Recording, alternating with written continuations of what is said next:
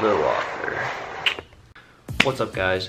Show3x4 here, bringing you another video finally. When you guys see this, it'll be 18 days since I've made a video, and I want to kind of clear some things up because I don't have to like explain myself, but I'm going to, just because I've just been watching my videos kind of lately, and I'm not doing videos the way I want to. I want to be able to be like upfront and open about everything with you guys, and so much has happened in the past, I don't know, month, that it's a lot to catch you guys up on, and this video is going to be all of that. So this video is going to be updates on the show, updates on the truck, updates on Ryan's Trailblazer SS, update on my life, and update on what's going to happen in the next couple months, update for next season. It's going to be a crazy video, so just hold on and be ready. First things first, the thing that I'm always going to take care of first is update on the show. The good news is everything is still going steady, slow but steady, and that's not a bad thing. Back in February, me and Justin, we tore down the transmission and got that all torn apart. That is still where it's at today. Okay, I'm not gonna give away the whole secret because I do want to make it all a video. Justin has been working on something very specific, in which my transmission, because I have no car to put it in yet, because my motor, which I'll get to in like 10 minutes or 10 seconds, is still not done yet. I have no hurry and no rush for this transmission to be done. So he's been starting to get on it lately, but he is in the middle of something very, very big, which hopefully in the next couple videos you guys will find out what it is. But he's been taking care of some very, he's been taking care of some very big business, and that's why the transmission is not done yet. And I also, doesn't bother me because I have no car to put it in right now. And the next point is the motor. The motor is still down in Atlanta. I just talked to Doug 2 weeks ago. He got my first check and he's been working on it.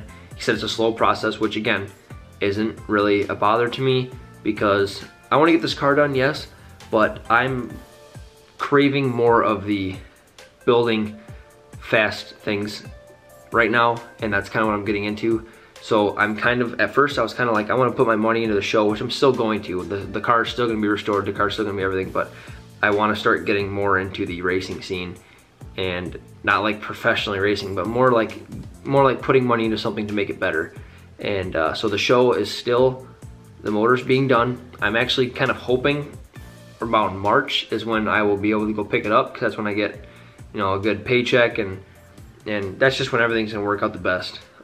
So I'm hoping that March is gonna be when we can go pick that motor up. So as right now, that's kind of the only news with the show build. The next thing, this is gonna be the longest, is the Ram. So my truck, let's go back. The last video I made was of me doing a clutch fan delete on the truck, just getting rid of the clutch fan and running E-fans only. Went pretty well. And then I said in that video, I said the truck is getting tuned this weekend, which it did. That weekend it got tuned, and that's a whole nother story, and I'm not gonna get into it too big. Basically, the truck did get tuned, and I don't know how to say this in the best way. It didn't end up being what I thought it would be, and it got tuned by somebody that you guys have never seen before on this channel. After a couple of days of driving it, me and Justin and Ryan hooked it up to the computer, and we noticed a lot of things that we didn't like. Let's just say it like that. And so the truck is back to the stock tune, and it's probably not gonna be tuned for a long time because just things weren't the way I guess I wanted, and I don't have time right now to keep dealing with a tune. I've got other things to take care of, which I'll tell you guys here about in a second. So I wasn't too big and focused on getting that tune figured out. So the truck, yeah, it got tuned, but it's back to stock now. And let's just say that things just didn't go as planned with that, and it's all back to stock, and that is a whole, that part's done. The tune isn't probably gonna be happening for a while, and when it does, obviously you guys will know about it. So the next important thing with the Ram is, if you guys don't know, I'm getting married in May. Made a video on proposing to my girlfriend, my fiance now. That happened in September, and our wedding is in May. One of the biggest things I need for that wedding is it's a dream of mine to do a just massive, giant burnout at the wedding. That's gonna happen. And that's my #1 priority now. And you're wondering, why is that your #1 priority right now? You know, it's November. I have an open diff. My truck, I love my truck to death. It is an amazing truck, but I have an open differential. Here's where another story comes into play. 2 weeks ago, I got the money saved up. Actually, Ryan and Marty, shout out to them.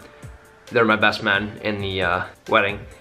They helped me buy this differential as a wedding gift. So I got the money all acquired and I started digging into it. I wanted to go buy one. I wanted to buy a TrueTrack because I didn't want a clutch style because clutch styles wear out. I wanted a TrueTrack, you know, spline, I don't remember what it's called, spline driven, gear driven. It's just, it's way better than a clutch style differential.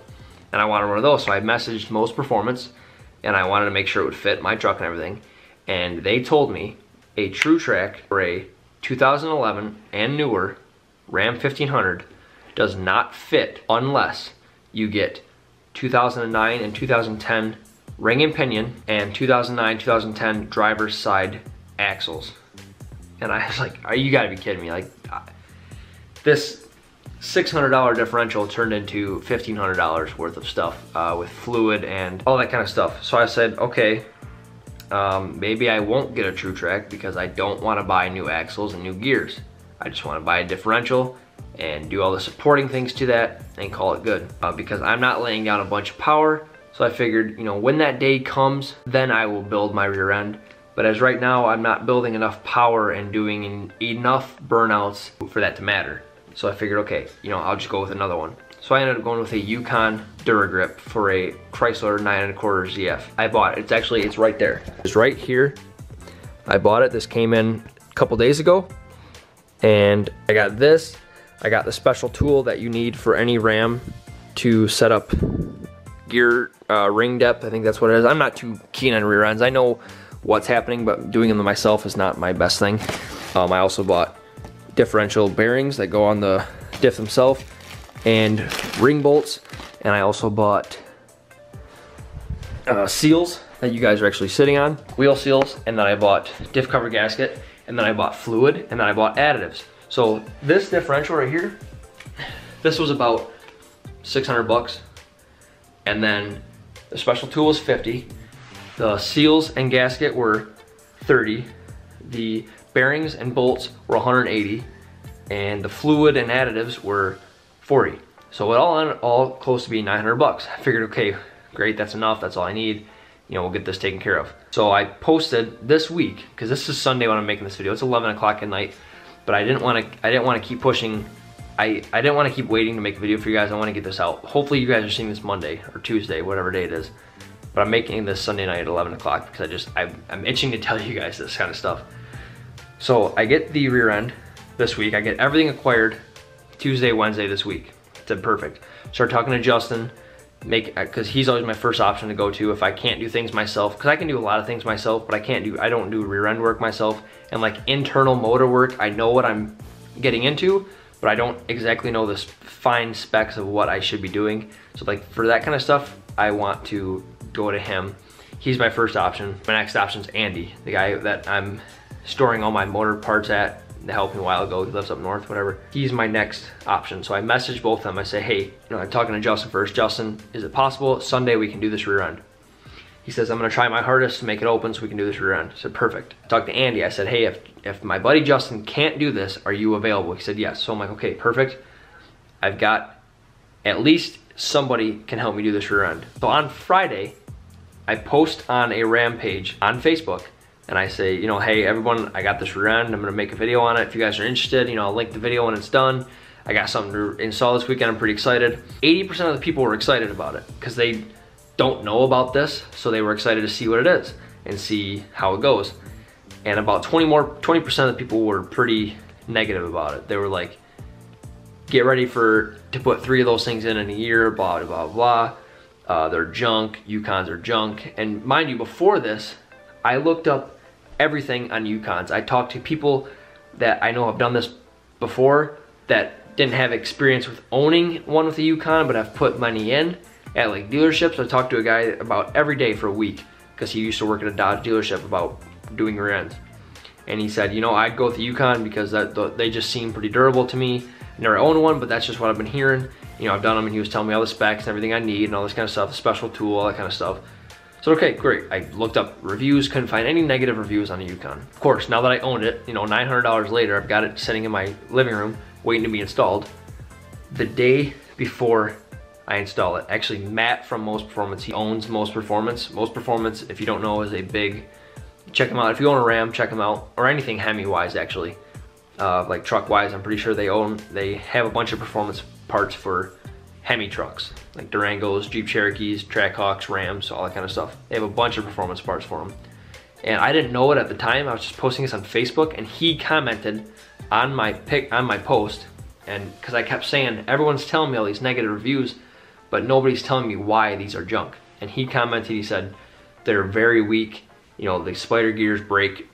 After a couple burnouts, you grab traction, the spider gears just break, shatter. He's sending me pictures of them, and that really got me to like, okay, I'm not installing this. Because at first people were telling me, you know, mine goes every 6 months, and I gotta put one in twice, 3 times a year. I'm saying, okay, maybe you just didn't do it right.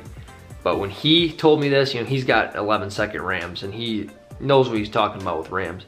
And when he told me that and showed me pictures and kind of told me about, you know, this isn't the one you want to go with, I was like, all right, we're done. I'm getting rid of this one, I'm turning it back in, and I'm gonna go with a TrueTrack, because, you know, I didn't want to have to spend more, $500, $600 more dollars on axles and gears, but I'm gonna have to, because I'm gonna do this right. And I could go with a Mopar one, but even people say Mopar ones are more reliable than the Yukons, but they're still not the greatest. And if you're gonna do this, do it right the first time and just get a TrueTrack. And I think that's where I'm just gonna settle it at.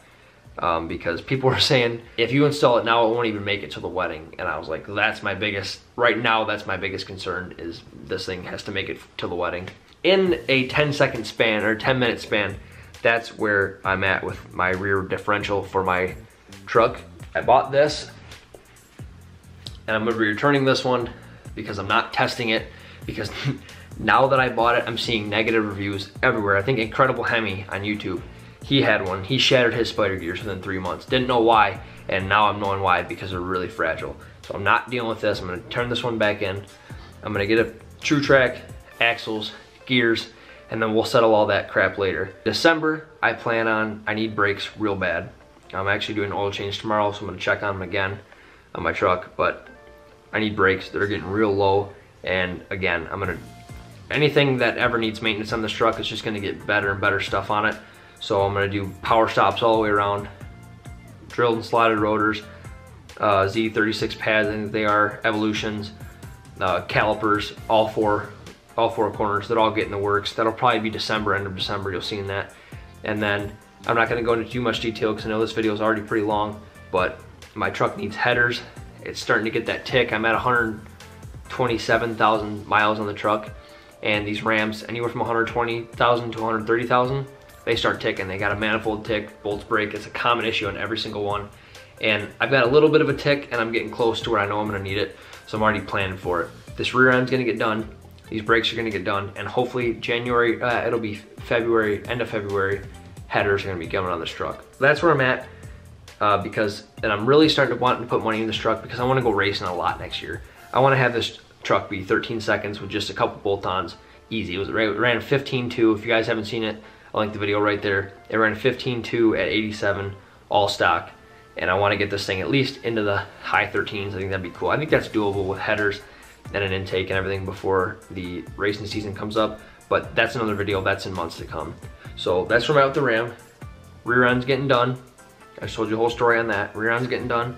Brakes and headers are a for sure thing that should be happening here in the next couple of months. The next thing is Trailblazer SS. Nothing big coming from that.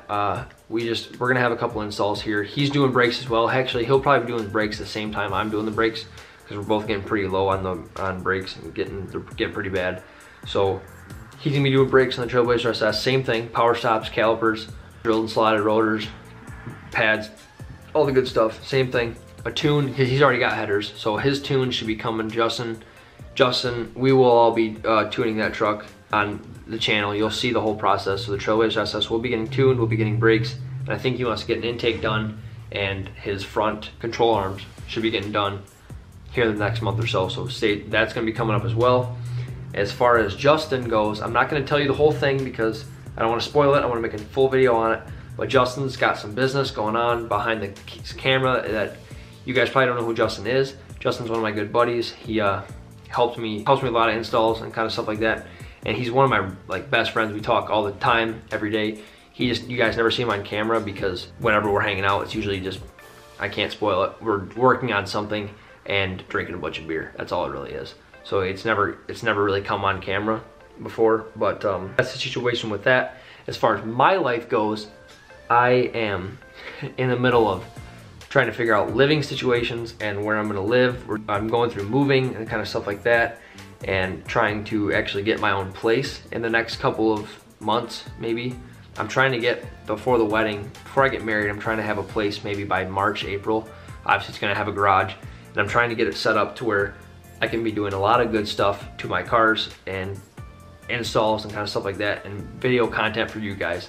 Because I'm starting to really want to get into this, being a pretty big or pretty steady YouTuber, and I need a place to do it. I don't have any place to do any of my stuff. I'm always asking people and relying on people, and it's not their fault when they can't. It's just, it sucks for me because I want to be able to do things, and when I can't do them, it's only solely because of relying on other people to either let me use their space or help me. So, you know, I'm trying to work on getting a place here in the next couple of months. It's gonna have a garage, perfect garage for me to do everything I need. And that's kind of my situation. I don't remember what I said in the beginning. I need to like take a breath for a minute here because I just talked for like 20 minutes. Show's still going. The Ram had a couple hiccups this month with the tune being not working out so well, and the rear end not working out, but we're still getting the rear end figured out. Brakes and headers coming. Trailblazer SS, tune, hopefully brakes. Big surprise, big info to tell you guys on what's Justin's been up to and what we've all kind of been helping out on a little bit. And then my life is just, I'm moving up at work to make more money to be able to actually give you guys content. So I'm moving up at work, and that's something to be figured out. I'm out of school, but I'm still taking ASEs to try and get my tools all situated so I can move up at work. And it's one thing after another. Tomorrow I've got to schedule my ASE tests, and if I can pass those two, I can get my toolbox. If I get my toolbox, I can make more money at work. And like I said, it's just a snowball. Then, you know, I gotta be moving here in the next couple of weeks, and then hopefully in the next couple of months moving into my own place. And there's just a lot of stuff going on, and I don't want to leave you guys in the dust, because like I said, I haven't posted in 18 days, and it's just, stuff's getting really busy, but it's getting busy in a good way. It's getting busy in a way of, there's a lot of progression coming to the future, and hopefully by May and June, everything will be steady. I'll be married, I'll be in my own place, and it'll just be a boom. Now I can focus on my cars and my life with my wife at that point. It'll just be awesome. So I can't wait, and I just haven't been, I'll say truthful, I just haven't been full with you guys lately, because actually so much has happened in the past 18 days since I've uploaded. And actually that video happened like a week before that even. So the past month has just been full of things going on. So I hope everything I said made sense. I'm gonna cut the video because I think I'm already pretty dang long. So I'm gonna cut the video here. I'm gonna edit this tonight, and it's like 11:30 already. But I'm gonna edit this tonight so I can get it out for you guys. I appreciate all the support. I appreciate all the support on YouTube that's been going down the past month or so. My revenue's been kicking up, and I have you guys to thank for that. So I'm gonna get going here. I'm gonna get editing so I can go to bed to go to work tomorrow. But I hope you guys enjoyed. Hope you guys stay to the end. And if you do, I appreciate that so much. Thank you guys so much for watching. If you enjoyed, hit that like button, hit that subscribe button, and I'll see you in the next vlog.